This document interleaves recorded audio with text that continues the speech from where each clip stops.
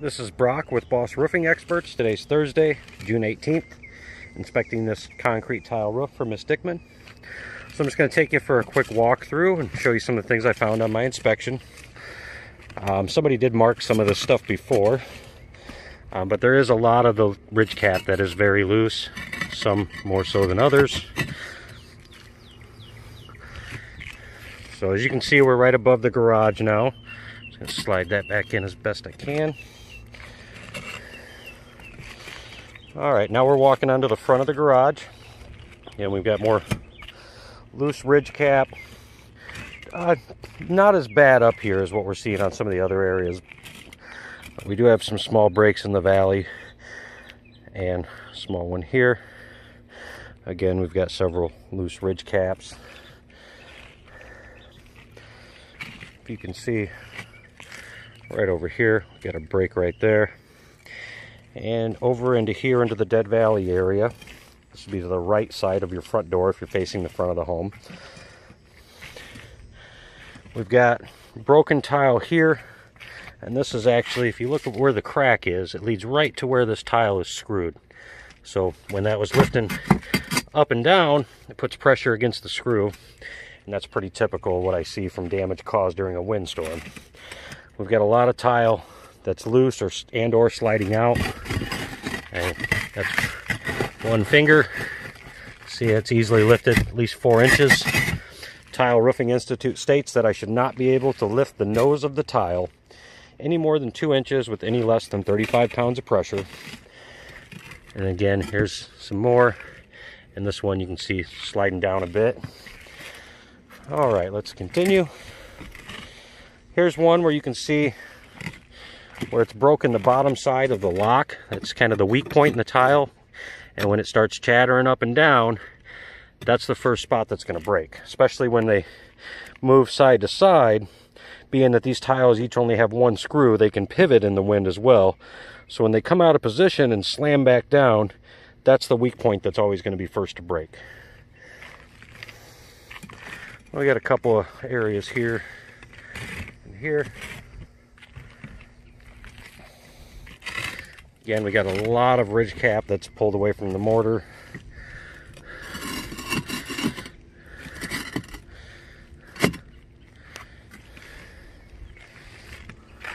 And as I'm walking, I'm sure you're going to hear some of these tiles moving under my feet. Like we talked about a little bit ago, a lot of these are just much looser than they should be. Here we've got another tile that is sliding out of position. You can see the old screw holes here.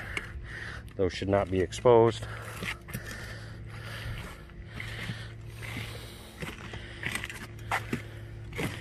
All right, so now we're going to walk down here to the other side of the front door.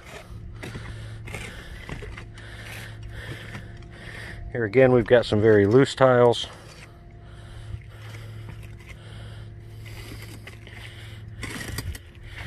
And of course, we've got, you can see, been some type of repair done here before. Like that underlayment's certainly showing its age. See how it's starting to crack away. Here's another tile here that's broken, leading right to the screw. And I mean, there you go. So let's see if I can get you a little better view. This is what happens when tiles chatter up and down in the wind. These tiles act like a big pry bar going up and down. It works these screws up. Now, of course, when that happens, it creates a spot for a potential leak down the road. If you look in here, not sure how, see the screw there, where it's broken off and that's been pulled up. And what that's doing is creating thousands of small openings throughout this roof. While they will probably never all leak, any one of them could eventually become a leak with the right wind-driven rain. All right, so let's move along here. Okay, so now I'm on the left side of the house. If you're facing the front, looking at your front door, we're on the left side. So around these pipes, mortar looks pretty good. Here again, there's a lot of loose tile. I didn't mark every one, but just found some sections throughout. That one, not as bad as what I just showed you, but still an issue. And I mean, these are just moving everywhere I'm walking. It's kind of uncomfortable.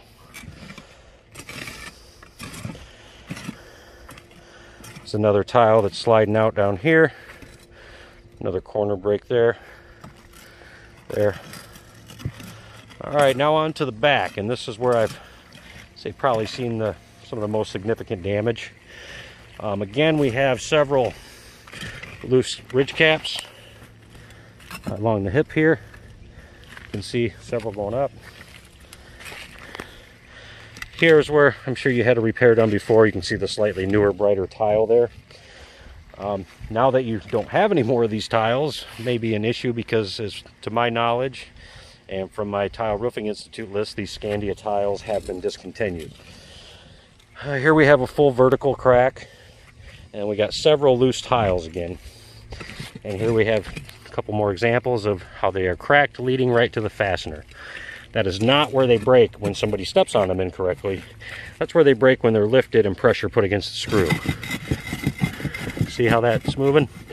If you look at that crack, same thing it would do during a hurricane or any kind of high sustained winds.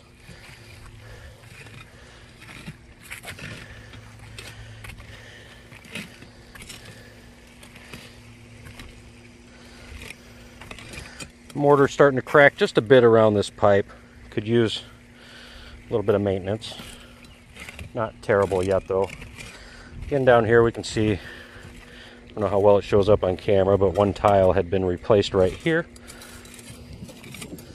And here we've got another full crack going diagonally across the tile here. Several more loose ridge caps.